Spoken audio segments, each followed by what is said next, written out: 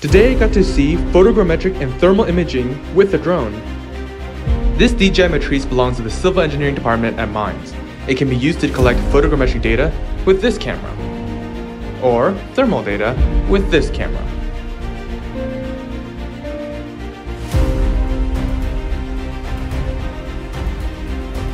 An RTK unit was used to provide better accuracy.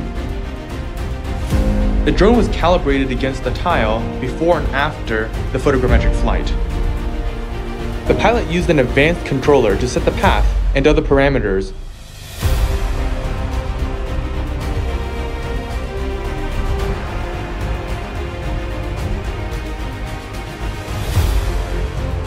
The drone took images at regular intervals, which were later processed in the computer. The hope is that the thermal imaging will help facility staff determine whether or not there's a broken pipe underground.